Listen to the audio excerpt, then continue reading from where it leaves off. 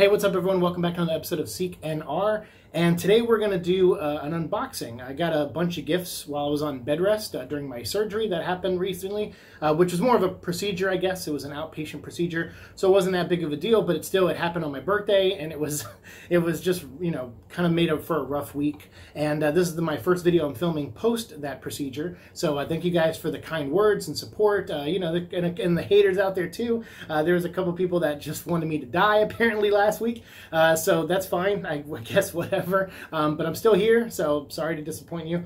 But I did get some really cool stuff. I got gifts from friends, Amazon gift cards, which some of them I used for things like groceries and stuff like that. But there was some gifts I was able to get, you know, for myself along the way, because lately I've been like knee deep in reading more physical, you know, comics again. I went digital for a long time, especially during the pandemic. I was reading a lot of digital stuff, and so recently, you know, my Amazon Prime membership was about to expire. And I was like, you know what, let's do one last hoorah. So when people gave me Amazon cards, I'm like, all right, I'll get, you know, groceries with some of this, but for the rest, I'm going to put it towards books. And then other people started catching on that I was getting books, and they're like, oh, I'll get you a book for your birthday. Or my mom was like, I'll get you this omnibus that you wanted. So all those kind of came in. So I have a box here, and we're going to open them up and check them out. So the first one we're going to start off with, and some of these I already took the plastic off, because, you know, I got these, some of these I got a couple weeks ago. Like they came in early because we celebrated my birthday a little early, since obviously I was going to be on bed rest. So so this was like, all right, cool. You know, I took some of the plastic off of these. So this first one though still has the plastic on it, because this just came in actually today. And this is a Justice League book. And I'll cut to a closer shot of it so you can see it, because there'll be glare and stuff from the light. But this is Justice League Throne of Atlantis. And these, they used to make, they were sold at Best Buy. And what they did was they would put a hardcover, they would reprint a comic book, you know, like a graphic novel, 6 issues or so, and they'd put the Blu-ray and DVD in there along with it. So I actually have one here as an example, a different Justice League book.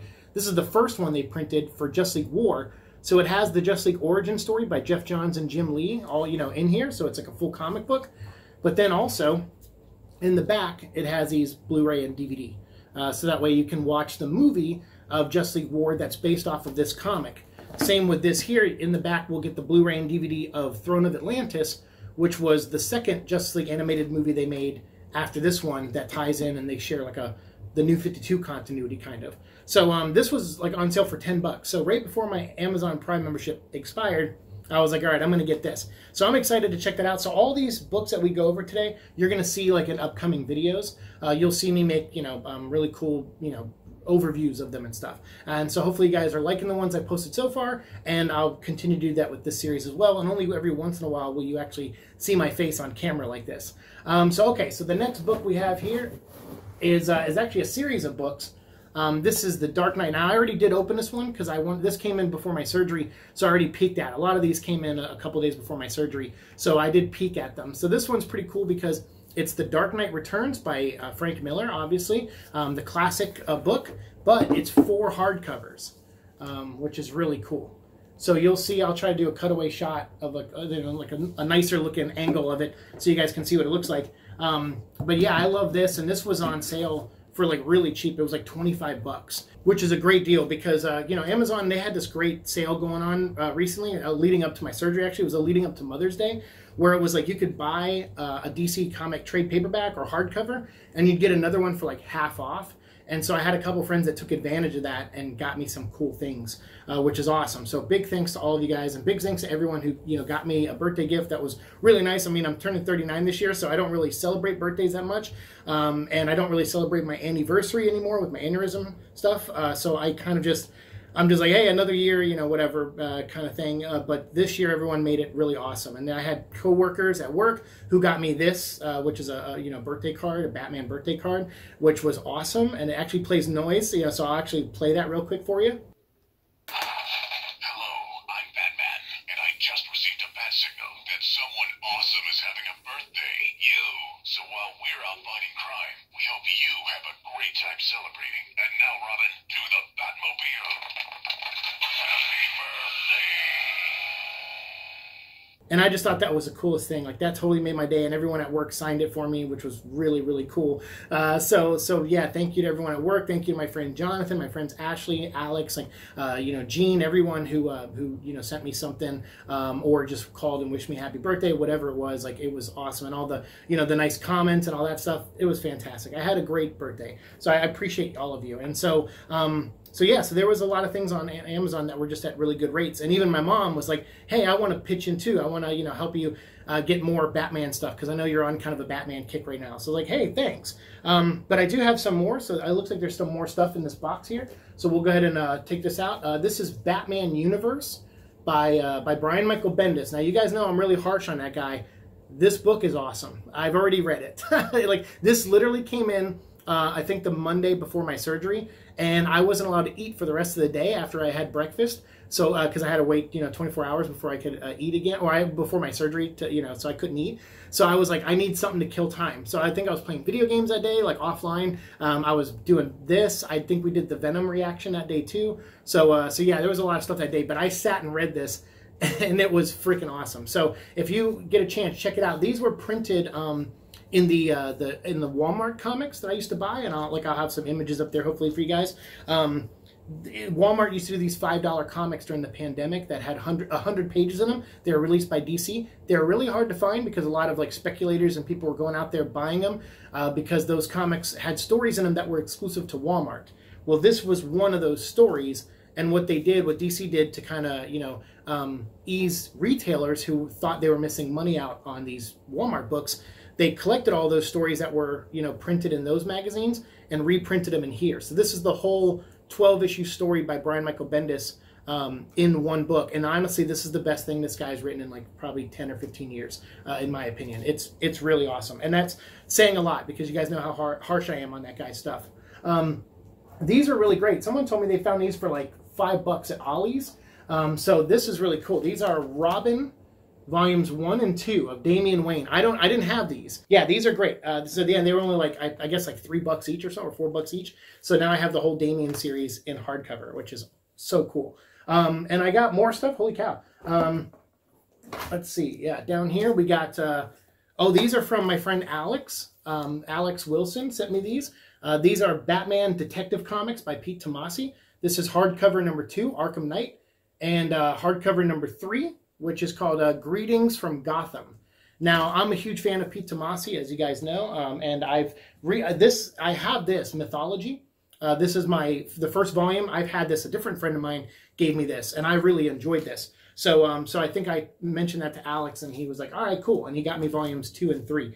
Now, I looked online. I think volume 4, they only made in softcover, which is so dumb. Why would they do that? And then volumes 5 and 6 are hardcover again. So I'm like, I don't know. So hopefully DC does a hardcover of the 4th volume, because otherwise I might not own it. I mean, I sometimes buy trade like paperbacks, but I like to buy the hardcovers if I can. So so yeah, there's images on screen of those if you like those and stuff.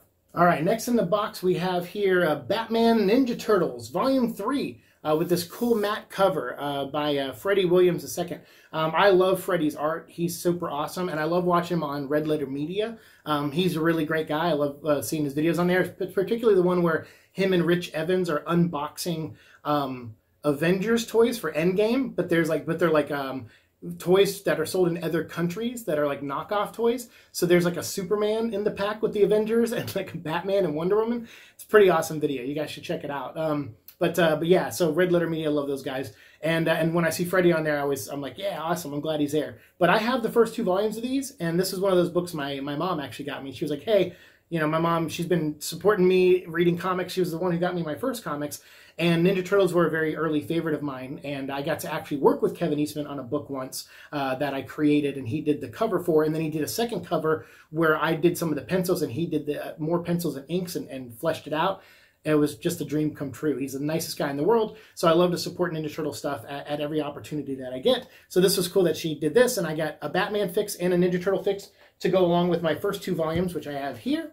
And now I have the whole trilogy in hardcover, so that's really cool. I like buying stuff in hardcover. They just look nicer on the shelf. But if I have to get a soft cover, I will. It's not the end of the world. All right, so there's still more stuff in this box. So what do we got here? We got Justice League of America, a celebration of 60 years. I can't wait to make a video on this one. This one looks like a lot of fun. And it's got the whole Justice League on the team here. We got Aquaman, Wonder Woman, Superman, Batman, Green Lantern, Flash, and John Jones, the Martian Manhunter. When I saw this online, I immediately went to YouTube and looked for some reviews of it.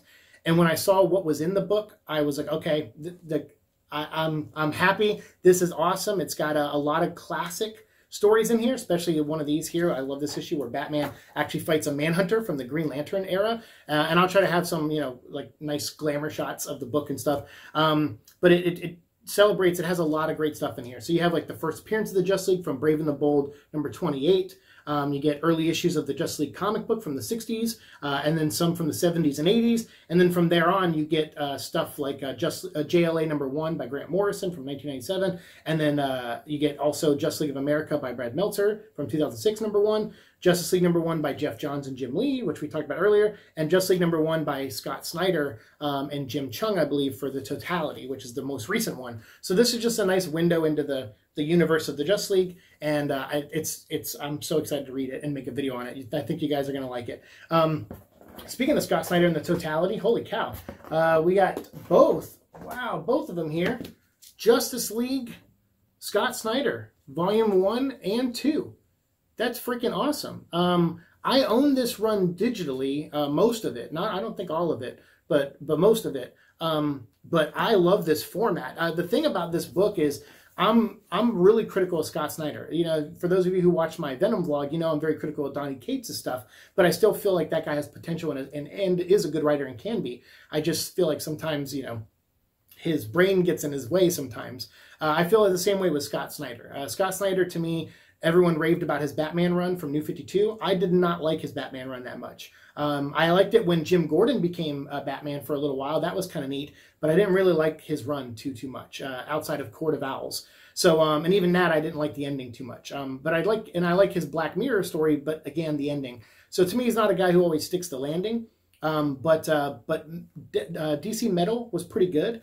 And so it got me to read No Justice, and then that led me into this series. So I'm excited to do a video on this for you guys. This will be a lot of fun. I don't think they collect No Justice in these, which is a shame. I wish they would have put that in Volume 1, because you kind of need to read that to understand what's going on a little bit. But I'm still happy that, that they have these cool hardcover editions, and hopefully they do a Volume 3 to kind of wrap out the run and stuff. But anyway, so yeah, there's a couple more glamour shots for you. So hopefully you guys, enjoy that, and see, and, let me know what you think in the comments down below. All right, so next up we have Superman Year 1, another Frank Miller book.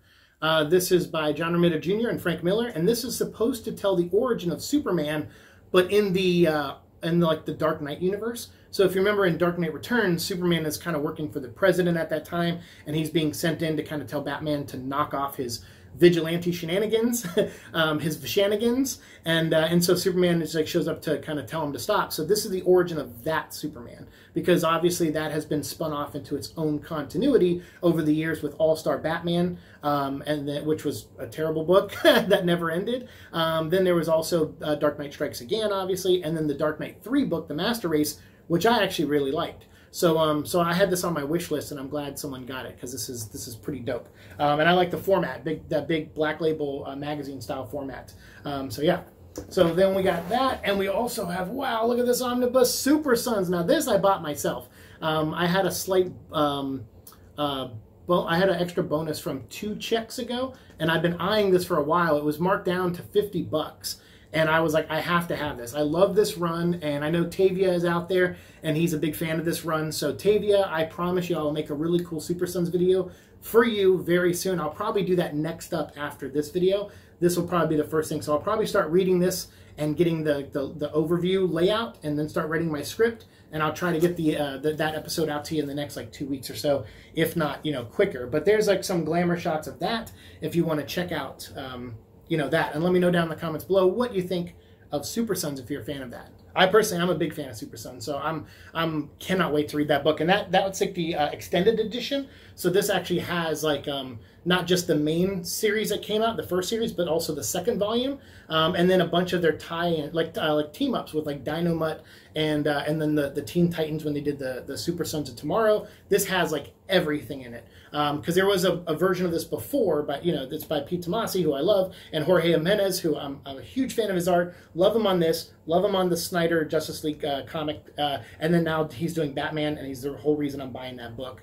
But yeah, this has a little bit of everything in it, and I'm so pumped to read it. And then I have the new series, I have the new issue of that, so again, we'll make a video on that for sure. All right, so more stuff. Okay, so this is Court of the Owls Volume 2, The City of Owls in paperback. And I think the reason why this is in paperback and not a hardcover is actually because of, let me turn this upside down and get that out. All right, nothing else in there? Okay, great. We got The Court of the Owls, Volume 1. It comes with the mask and the trade paperback of Volume 1. So that is freaking cool. And then I got Volume 2 to go with it. So now I have the whole Court of Owls series. Again, I'm not a big fan of how this series ended, but I am a big fan of how it begins, and I like the idea and concept of the Court of Owls. So having this mask is really great, and they're really breaking out, because I think they used them on the Gotham TV show, they used them in some of the animated movies before, and I believe they're going to be, they might even play a part in the Batman movie coming out by Matt Reeves. There's been rumors about it, I don't know if it's true or not. And then there's also the new video game coming out, Gotham Knights. The Court of Owls are going to play a big part of that. So yeah, this will be fun. Maybe I'll wear the mask while I do my playthrough of that game as well. So I can't wait, so I'll definitely make a video on these at some point too. And again, there's some glamour shots of them if you want to check those out. All right, and my legs have fallen asleep. I literally was sitting on my feet like that whole time. Wow, okay, so anyway, there looks like there's still a couple more things in this box, but these ones I know what they are because I bought these for myself, or at least 2 of them, and my mom got me the 3rd one. So you guys have already seen my reviews. I think of at least 2 of these, hopefully have gone up by now. But this is Batman by Grant Morrison. We have the first volume here, Omnibus 1, and then we have Omnibus 2 right here. All right. And then Omnibus 3, which is the Batman Incorporated. And I think I can get rid of this box. It is officially empty. Finally, that was crazy. There's a lot of stuff in that box. And yeah, now we have volume 3 here. So there you go. Let me get them all on camera. These are, I'm so excited. I've been rereading them and I've been loving them, and it's so great to revisit kind of this universe, this Grant's take on Batman. It's not for everyone. I tell that all the time to people. I see people openly slam this book and say they hate it, and I guess that's fine. That's your opinion.